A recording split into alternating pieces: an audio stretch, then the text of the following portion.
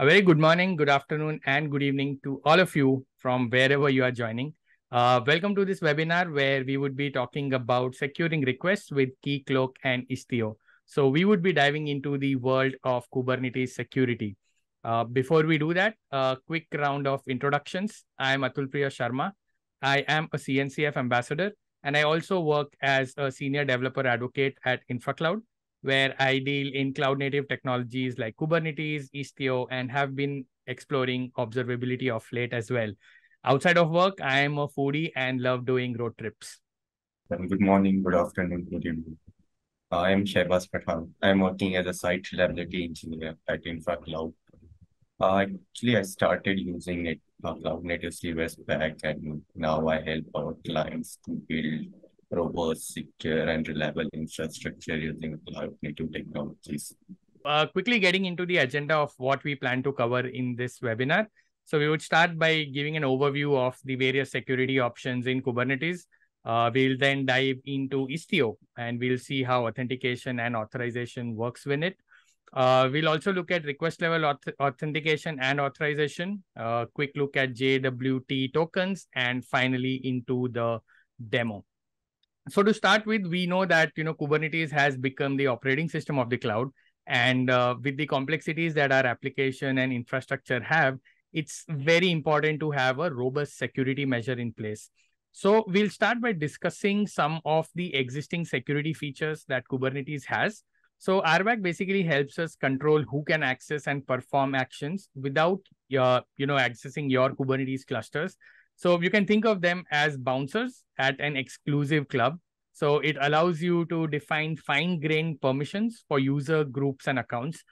This is one of the very popular ways for securing access to your clusters. Next one we would like to discuss about is pod admission policy. You can think of it as your vigilant security guard outside your building. And so when a pod is created, the policy kicks in and validates the configuration and ensures that only authorized folks are allowed access to your pods. And lastly, and most important, is the network policies. And if you are dealing with networks within Kubernetes, you would have come across network policies. These are basically like virtual fences that safeguard your network. So we can create logical boundaries that allow only authorized communication. These three are relatively the basic options, yet important options that Kubernetes provides out of the box. However, there are a few shortcomings of these particular native options. So especially, looking at it from a point of view of network policies. So the first one is that network policies focuses only on controlling the traffic, and it does not provide a mechanism to force your internal traffic going through a common gateway. Apart from this, it also doesn't provide any feature to tackle with TLS related configuration. So if you are going to handle anything related to SSL, certificate management, and encryption, these options don't quite provide these features out of the box. So that's where, we need some tool that can help us deal with all of this. And that is where service mesh comes in. Service mesh such as Istio or Linkerd, it provides a dedicated infrastructure layer specifically designed to handle secure communication. So in a typical microservices architecture, that services communicate with each other extensively. And it's very important to ensure that all the communication that is happening is authenticated and secure. So apart from, the regular features like traffic shaping, load management, as well as traffic routing, most of the service meshes also come with security features. Some of them include native support for MTLS and JWT authentication, which is basically, you can offload the authentication from your application, from your cluster to Istio or Linkerd, whatever service mesh that you're using. It also gives you an observability layer, so you can control and have a visibility over the network traffic. So in a way, it also helps you secure and monitor traffic within your network. And lastly, it also gives you some fine-grained access control over your network and the requests that are coming in. So this was pretty much about what service mesh can do when it comes to security. We will now look at how Istio can help us in this regard. So let's see the Istio's authentication and authorization, how Istio provides the out-of-the-box authentication and authorization for your services in your Kubernetes cluster. So basically, Istio provides two types of authentication. One is peer authentication and another is a request authentication. So peer authentication allows like define how traffic is get tunneled to your workloads in your mesh. That means like peer authentication controls the mutual TLS traffic between your services in your mesh actually. Request authentication policy allows you to define the mode of MTLS which you are going to be used in your in your mesh actually. So there are three types of MTLS modes actually. One is permissive, another is strict, and the last one is disabled. So by default, the mode is permissive. That means the client is sending a request to a server service, and that client service don't have any certificate with it, then it will allow that. Basically, it will allow plain as well as MTLS traffic. So that is what we can control through the peer authentication. And request authentication used for the end-to-end user authentication. Like whenever an end user make a request to your services with any credential attached to it. So Istio request authentication is responsible for validating those credentials. Most of the case, or Istio only supports the JSON Web Tokens, which we abbreviated as JWT. So request authentication verifies the attached JWT to your request and decide like whether the request identity is authenticated or not. And when request get authenticated, it forwarded it for the authorization. So next part of this process is authorization. So Istio provides the authorization. It's a simple of the CRD, custom resource authorization policy, and lets us control the workload to workload and a end user to workload traffic. So we can define multiple policies for our services in our mesh and control like how our services can authorize the end user or the service which is communicating from the same cluster. And there are basically three types of action which we can perform using authorization: the allow, deny, and we can provide the custom actions as well.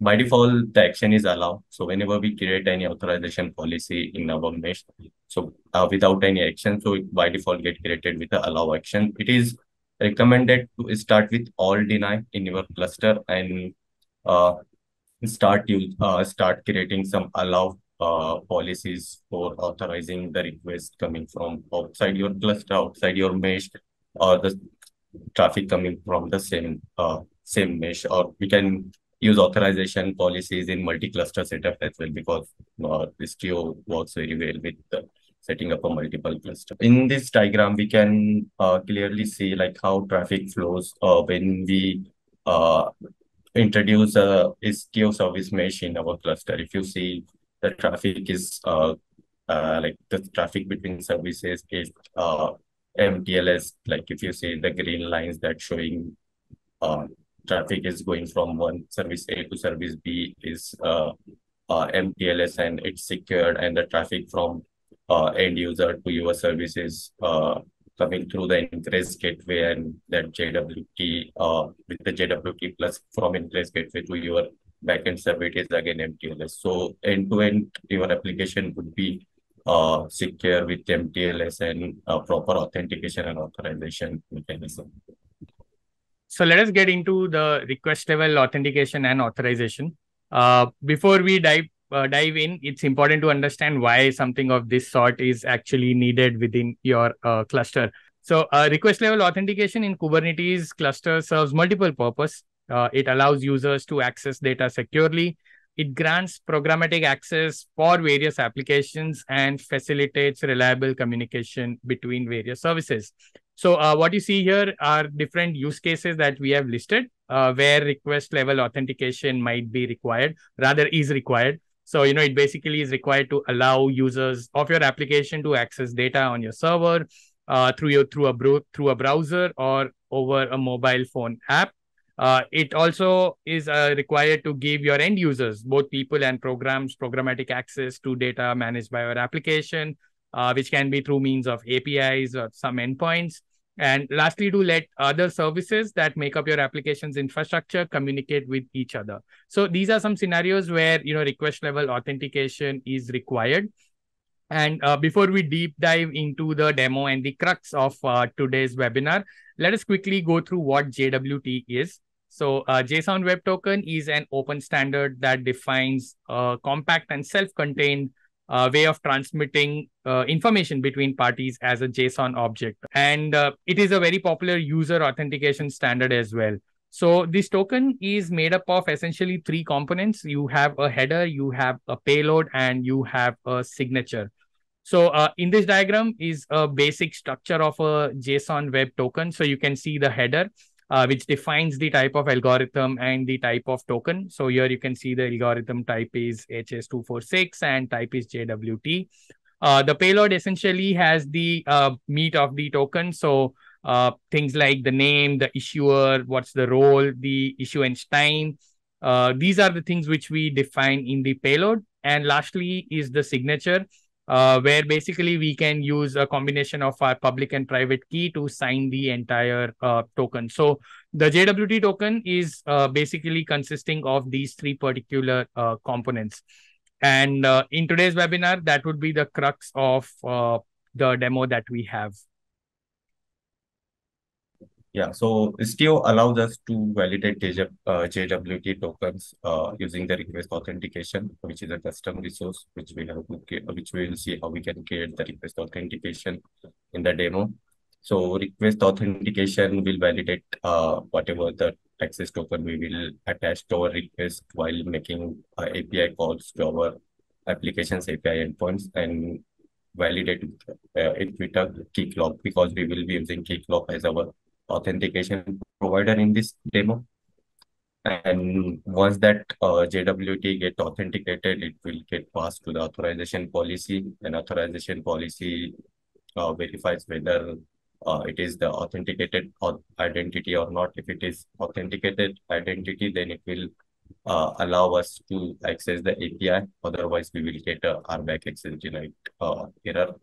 And as you can see in this diagram, it is the like high level of like a flow of our how our application workflow will look like. So we will make the API call to our booking for application with a JSON web token, which we will generate from Keycloak, and we pass attach it as a authorization bearer, and that request will go through the request authentication and authorization policy. And if all the things identify that a JWT which we have attached is valid, then we will get a response, like a 200 response. Otherwise, we will get a 403 RBAC access denied. So let's see how this actually will look like in the demo. So let's get started with this with today's demo. And for today's demo, I'll be using a local kind cluster with Metal LB installed on it, which will allow us to create a load balancer service, because we would need a load balancer for Istio Ingress Gateway and Keycloak service. I have deployed one simple application, which is a book info application. That application exposes two endpoints, one for adding a book and one for viewing the book which we have already added into the database. So these two, like this is the application and this is the database which going to store the book information. I have already set up a Istio on this local cluster with a demo profile, and installing a Istio is fairly a simple step. You can follow the official documentation of Istio, how you can get started with Istio. And I have also installed the Keycloak locally in this cluster. So setting up a Keycloak on Kubernetes is also simple. You can follow the get started with Kubernetes guide on Keycloak official documentation. So let's see how our application actually look like. So let me first make an API call to my get. I'll first extract the IPs of Keycloak and Istio gateway, because we would need it quite frequently in this demo. So I have did this. Let us make a API call to get books API endpoint and see what we get. So if you see, we got an empty array, means there is no book added. So let us add one uh, sample book or replicate to the database. If we see this means book is got added, let us check by making a good book. Now we can see we have added one book. Yeah, but in real world, you may have your application exposing a API, which allowing your users to store a data into the database, sensitive data, and you don't want anyone can access those endpoints. It should be accessed by the authorized persons only.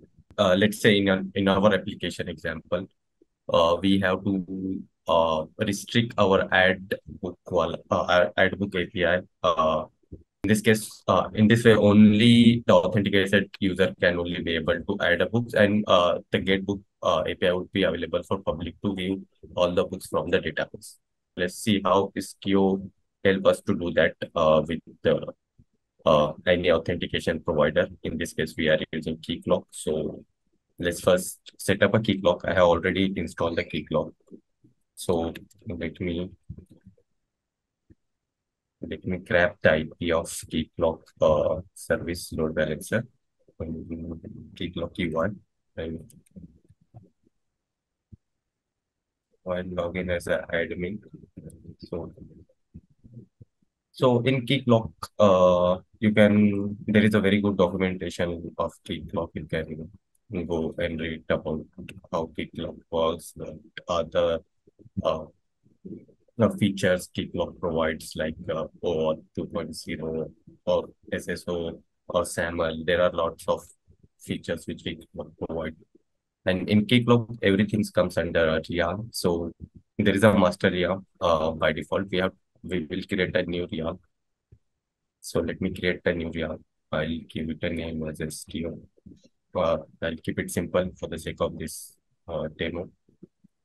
Then we have to create a client. We will create an OpenID Connect client, which will allow us to request a JWT and generate a JWT. So the client type would be OpenID Connect. I'll give the client ID again as Istio. So I have to keep it fairly simple actually. So next we don't have to change anything here. Yeah, done. We are done with creating a client. So now create a user. So we would use this user to generate access token and make a API request to our application. So I'll create a user as a book admin. So this is a fairly simple step because for the sake of demo, we are keeping it simple, but you can explore what all things you can do with the Keycloak. So I have created, let's create this user. Let's set a password for this user. I will set it as admin 123. Then again, don't use such a weak password. So now we are done with Keycloak setup actually. That's all. We have created a real. In that real, we have created client and we have created a user. So let's see if we are able to generate a token or not.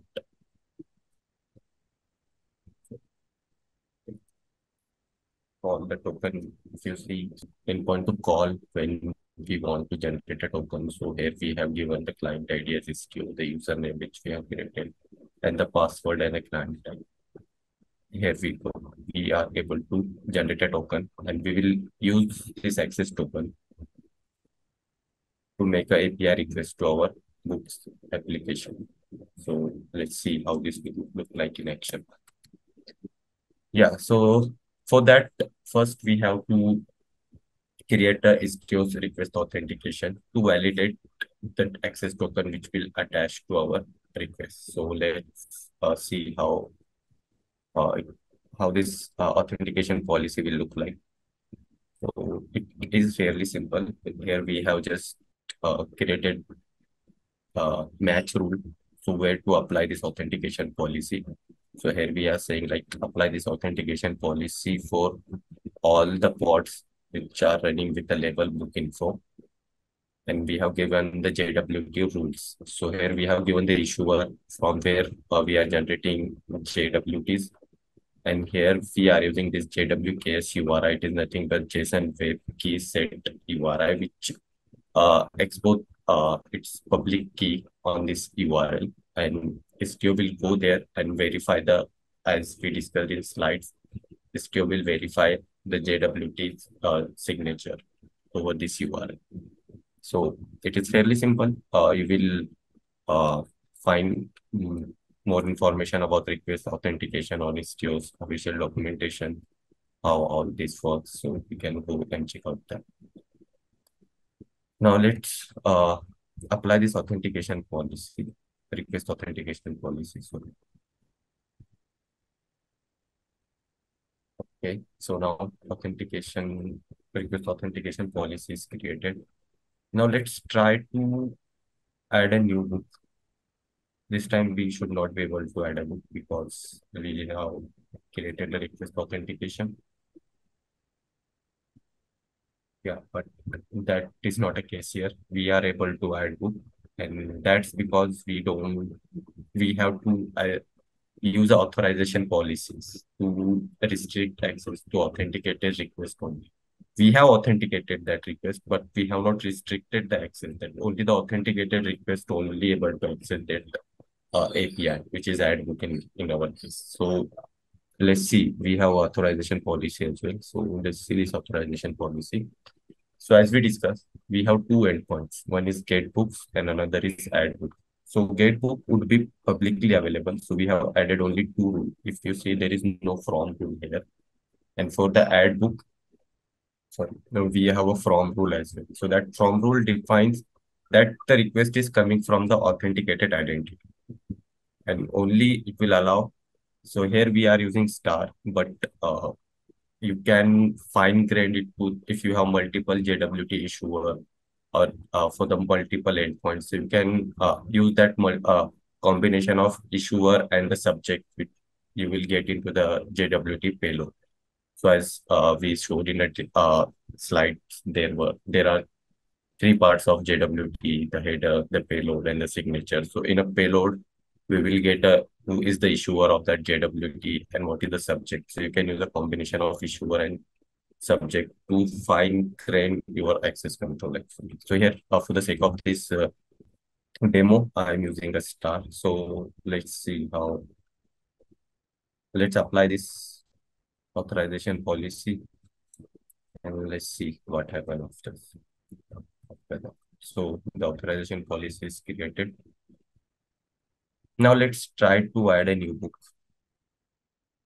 Okay.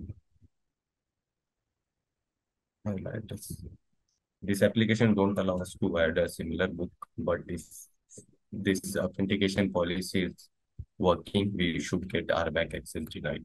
And here we go. We are not able to add a book now. Let's see if we are able to list the books or not. Okay.